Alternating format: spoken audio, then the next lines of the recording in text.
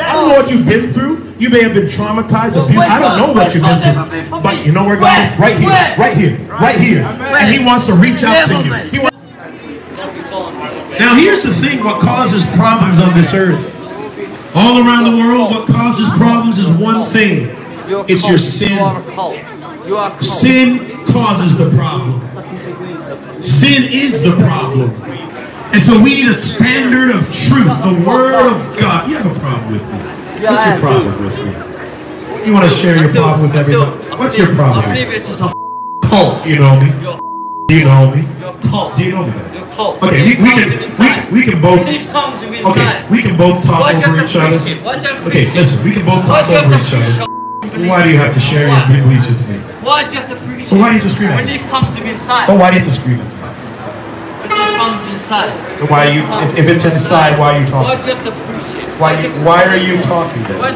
Why are you telling me? It comes from inside. Then why are you talking? It comes from inside. Then why are you talking? What do you mean why I'm talking? You're talking. You're fucking. I'm from you, bro.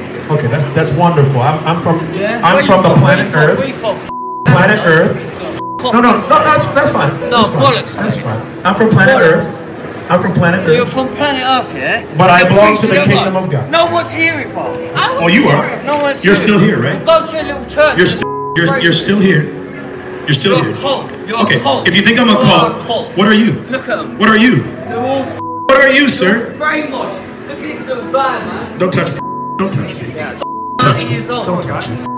Don't touch me. Don't touch me. What are you going to do about it? Listen, I could do something, but the problem is God's going to do in your life. It's what God is going to do. No, it's what God's going to do to you. You're going to stand before God and you're going to be judged. You're going to be judged and sent right to hell because of your actions. Because of your curse, your anger on the inside. I don't know. But you know what? I know that you're angry, and I know that there's demons inside of you, and I know that you have no peace inside of you because you're rejecting Jesus Christ. You're rejecting the truth. You're rejecting. So the real cult is the one that's holding you in bondage. The devil is holding you in bondage, and you don't want to be set free. And I'm here to talk to you today. There's a reason why you're here. There's a reason why you're here. Because something on the inside of you is telling you that something we're saying is true. That's why you can't walk on. You know it, and that's why you're angry. Something is touching at your heart. You know the truth, and the truth will set you free. If you accept the truth, it'll set you free. I don't know what you've been through. You may have been traumatized, abused. I don't know what you've been through. But you know where God is? Right here, right here, right here. And He wants to reach out to you. He wants to make a message out of your mess. He wants to change you and use you. He wants to do. Listen, I was in jail many times. You're not talking to some punk. I was a thug on the street just like you. I went through a lot of stuff just like you. So don't think you're talking to some punk on the street. You're talking to someone just like you, but God set me free. You think I don't know streets? I know streets, but God set me free from the streets. You think I don't know problems? I had much problems. I had a broken family. I was all over the place doing drugs and alcohol with a bunch of women, but God set me free. All of us. He was ex-homosexual. He was an ex-homosexual. I went through much stuff, but God took my mess and made it into a message. He could do the same thing for you. There's hope for your life, brother. We're not here because we hate you. We're here because God loves you, man. You're a somebody. You're a somebody. You need to know that today. Why don't you just receive the love? I don't know what you've been through, but receive the love, man. I suck, but God loves you, man. What's your name? My name's David.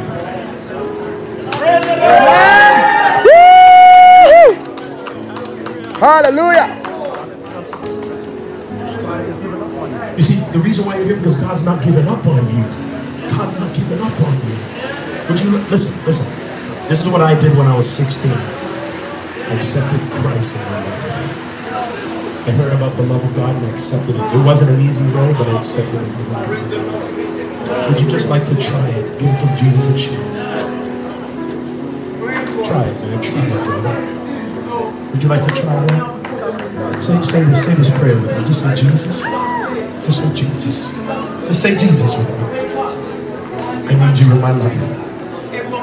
Come into my heart. I believe you died on the cross for me. Change me. I want your love.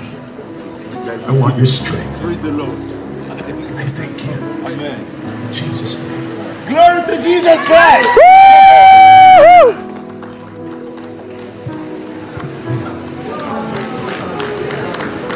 You know what the Bible tells? You know what the Bible says? God's not remembering your sin in the past. He started something in you today. I'm not lying. The Word of God says it. The Word of God says it.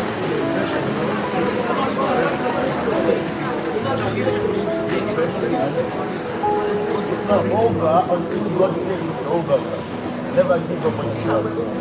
Me, I was Talk to these guys. Talk to these guys. Hallelujah. I was lost. Hallelujah. That's the power of God. I have nobody to That's the power of God. Hallelujah. God can transform anybody. And I know there's some people here today that are wondering, what is this stuff going on? You think it's just a bunch of cult stuff, mumble jumble stuff? God is changing prostitutes, changing robbers, changing car thieves, changing homosexuals, changing thieves and liars. And He loves the uttermost. My question is, does your God reach out like my God? Does your God love like my God? No. Does He? No. Never. Show me a God that reaches out like my God and I will believe. But there is nobody else that loves like my God. Listen, I'm not making up stories here.